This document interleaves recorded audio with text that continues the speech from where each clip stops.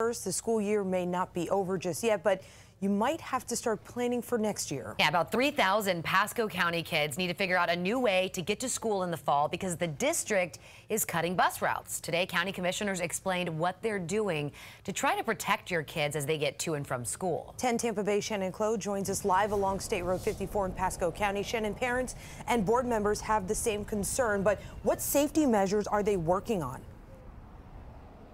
Well, Carolina, today's school board member is telling us that they think crossing guards would be a huge help, especially in areas that I'm in right now. Just take a look out here on the road. We've got about 6 lanes of traffic here on State Road 52. We've been seeing it. Cars are flying by, and school board members saying they see cars speeding. They say they even see some kids here on the road not crossing in the crosswalks. We also are aware that there are some schools that don't have sidewalks leading up to them or in and around a child's path. So what I did today is I reached out to the county to see what sidewalk projects they have in place. They tell me they actually are working on several right now, one of them being in the area of Pasco Middle School.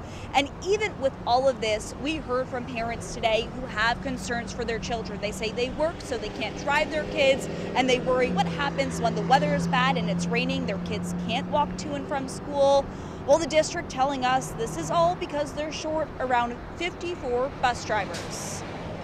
Are there going to be more boots on the ground for safety of the children?